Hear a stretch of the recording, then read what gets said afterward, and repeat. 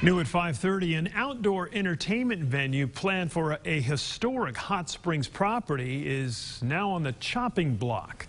Our Andrew Epperson live in Hot Springs, and Andrew, city leaders are saying this is coming as a surprise, at least to them.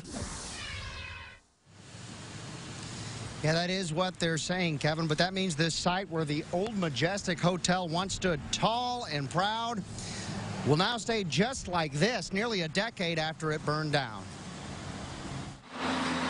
Around 8 years ago, one of America's historic hotels burned down in Hot Springs. A plan to turn these ruins into an outdoor amphitheater canceled by the developer Wednesday. Unfortunately, the site just did not meet the requirements of what he was trying to build as far as the number of seats for the amphitheater. City Manager Bill Burrows says this decision surprised Hot Springs leaders. We had no idea that he would terminate the contract. Burrows says not all is lost. He's still excited about the project, plans to continue to build an amphitheater here in the city of Hot Springs, just at an alternative location. But plans to bring this burned site back now hit the back burner. My recommendation to the board is to hit that pause button until we see kind of what's happening in the economy, supply chain issues. I've toured the hotel twice when she was still standing. The site's drawn interest from many developers, including Vipa Hospitality's Parth Patel, who wanted to buy it in 2012. To redevelop it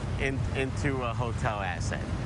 Unfortunately, it just did not work out with. Patel says he understands why economic worries axed this project and hopes something's in store for the land, once home to a Majestic Hotel and hopefully a majestic future. I would love to entertain something, maybe, but we'll see.